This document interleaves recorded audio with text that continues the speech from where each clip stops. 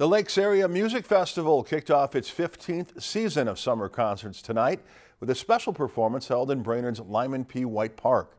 For more on the story, here's Justin Othout.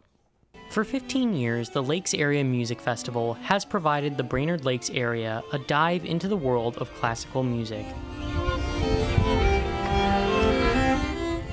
Through its many performances throughout the season. They participate in concerts of chamber music, in full orchestral rep, even a full opera production.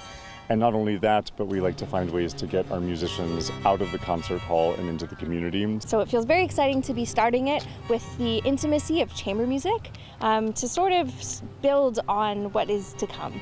As an opening act, a special performance was held at Brainerd's Lyman P. White Park, featuring the Talia String Quartet,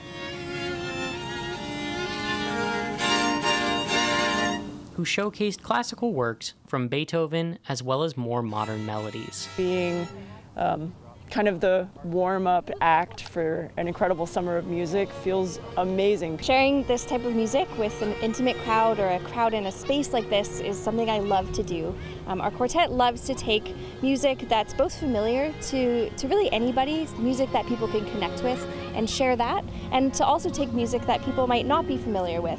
One of the highlights of this opening act and the festival as a whole is being able to share live performances with the Brainerd Lakes community. Bringing classical music to the Lakes area here is something that I'm really passionate about. We've gotten to see people laugh at classical music. We've gotten to see people cry at classical music, and sharing those emotions with our audience members is, I think, what really makes me love what I do. Reporting in Brainerd, I'm Justin Othout, Lakeland News. While the Lakes Area Music Festival will host concerts all throughout the summer, the Prelude series will continue tomorrow, July 15th, with a performance in Aiken.